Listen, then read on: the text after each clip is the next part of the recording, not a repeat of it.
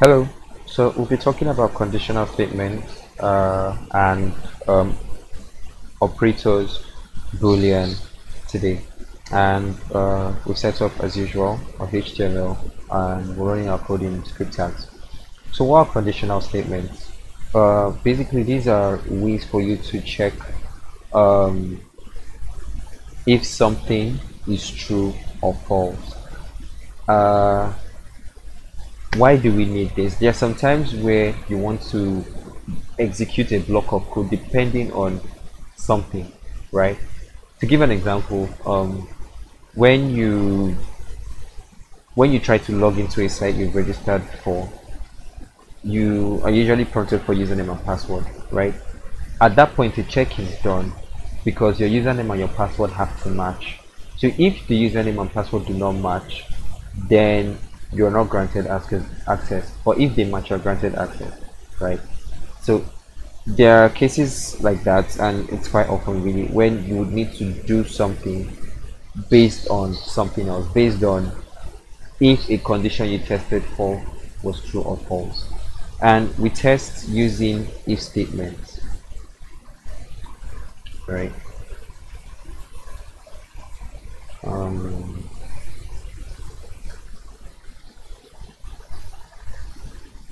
Yeah, so we test using if statements, and this is the syntax. Basically, we use the if keyword, and within parentheses we have whatever we're trying to test, our condition, and within curly brackets we have the block of code that we want to execute. So if we actually check this, since 3 is not less than 3, this doesn't show, because whatever is in the block of code only executes or is only shown or executed if this condition is true, right? If I change this to 1, since 1 is less than 3, then this shows. So that's for if, but this is only when you are trying to check, or you're only planning, or you only intend to do something when a condition is true. There are sometimes where you also want to do something when a condition is false. For example, using the password example I gave earlier, normally if your username and password are true, are correct, then you're granted access and you're redirected to your dashboard or whatever. But if they are not correct, you are given an error message saying username or password is incorrect, right? So that's an example of a case where you do something if it's true, and you also do something when it's not true. And to do that, to reproduce that, we'll have an else statement. So one thing to know about else statements is that else does not carry a condition, because whatever condition you're testing in the else is basically attached to the if. This is a block. It's a package. Think of it as like a package, right? Two sides of a coin. So it's either going to be this side of the coin or that side of the coin. And since we already test for something in the if statement, right? That's whatever we're testing for is either going to be true or false. If it's true, then that's all well and good. It executes whatever is here. But if it's false, automatically, if what we tested for is not true, then that means it's false automatically, and so it just transfers to the else block. So we could have our else block say not smaller, which is what we show here. So one thing to note is that your if and your else cannot both execute.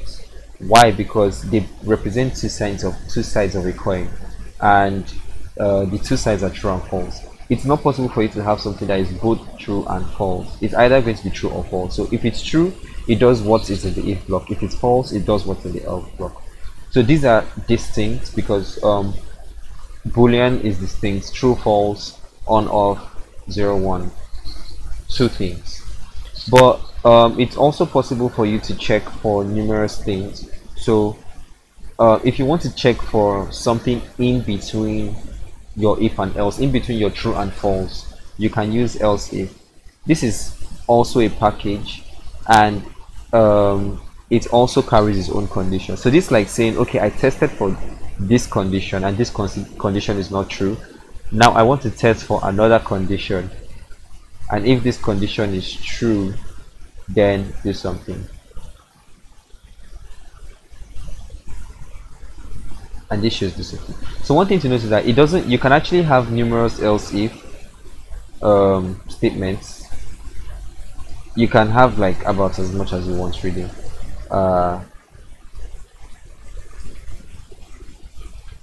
You can have as much as you want, but one thing to note is that all of these is still one package, and within this package only one thing can be executed. So yes, it's no longer just true false. In this case 4 is greater than 3 and 5 is actually greater than 4. But what the code does is that it's going to execute the first true statement, and when it reaches the first true statement, it's going to come out of this if block or this if package, right? Like it's going to come out by if block, I mean the entire package.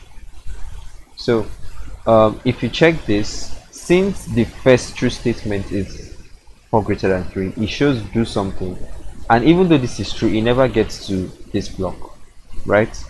Because it's found a true statement, it automatically skips. But if I change this to something false, then it would actually show me do something else, because then this was false, but this is true. So basically it starts from the top, the if statement, checks if that's true, and then it keeps, if that's true, it executes it and it doesn't check any other thing. But if that's not true, it moves to the next. If the next statement in the package is an else if, then it will check if the else if condition is true. If the else condition is true, then it just executes what's in that block and also leaves the package. If it's not true, it moves to the next else if it exists, or to the else. So it keeps going that way. Assuming I change this to this is because 2 is not greater than 4, then now what I see is not smaller. So since all of these were false, it executes this, right? So yeah, that's for if, else if, and else. So we'll talk about operators. We have mathematical operators, which are less than. We've already seen that in action, and basically your operators always return true or false.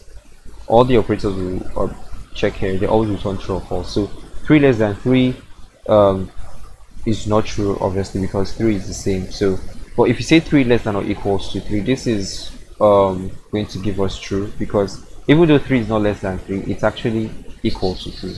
So we have less than, equal to, we have greater than, and greater than equal to, and we have not equal to check if two things are not equal.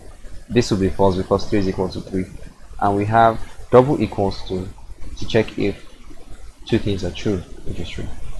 You can't use a single equal here because we've talked about arrays, variables before, and variables use the single. So the single equal to in JavaScript denotes assignment, which is basically saying take whatever I have here and place it in here. And you can't do that for if you're testing numbers, because a number is, well, you can't use a number as a variable, it's a literal. So if you try to do this, you will get an error. It says invalid left hand side assignment, because it assumes you're trying to make an assignment and it doesn't work. So this is something to take note of. It's a problem some people spend some time getting used to, because when you want to check equal to, based on how you think, you would feel that okay, if I want to check if two things are equal, I just say if this equals to this. But no, since a single equal to sign has means or denotes assignment in JavaScript, you have to use double equal to check if two things are equal. Right? So funny thing about using double equal to, this is a string called 3, this is a string 3, and this is a number 3. If we actually check this, ideally we would expect that the string 3 and the number 3 should be the same, but JavaScript says true, and that's because whenever you use 2 equals to, JavaScript coerces is, think of it as it forcefully changes the type. So this is a string, right, and this is a number, even though they happen to be the same. When JavaScript sees this, it sees string and number, it changes the types to match. So it changes them to both strings, and then it compares them. So this is kind of like saying 3 equals to 3. Like in the inner workings, this is what happens, and this is true. So even though you put this, it changes it, it coerces it. So if you want to do if you want to strictly check, because you want to check both type and the data, the value, because 3 and 3 are actually equal. The only reason why we would say these are not equal here is because one is a number and one is a string, right? But like I said, JavaScript coerces. So if you want to check if two things are exactly the same, strictly equal, you use 3 equals 2. So 3 equals 2 won't coerce, it doesn't coerce, it leaves it as is and checks. So obviously this is going to give us false, and the not equals to has the same thing. You have to use not equal to the double equal to sign to forcefully check. This is true because the string 3 is not equal to the number 3, but if you just did this, it will show you false because it's saying that both of them are true. Hope you got that. So right, then we have what we call logical operators, and, not, or. So and in JavaScript is denoted by 2 and signs, and I'll just say true and false. Let's just start from here, or I should probably still use number. So this is 1 greater than 3 and 2 less than 3. What do you think it shows? Well, this will show false. Why? Because the AND logical operator has it checks if two things are true. So in layman, let's just say in simple English, basically for an AND statement to be true, everything involved has to be true. Think of it just like considering the English meaning of and. And means two, this and this, like they come together, right? So it's like saying if it's not raining and I'm not tired, I can go out, right? There are two things involved, and for me to go out, that means it must not be raining and I must not be tired. If it's raining, then I can't go out, and if I'm tired, I can't go out. Even though it's like, if it's raining and I'm not tired, I can't go out. If it's not raining and I'm tired, I still can't go out because it's and. So just an easy way to understand or to know what and does is to remember that for and to return true, everything needs to be true. So to make it easier, if it say true and false, true and false is false, but true and true is true with and, right? So false and true is the same thing. As long as there is a single false, then everything becomes false because both need to be true. Then we have the logical or, which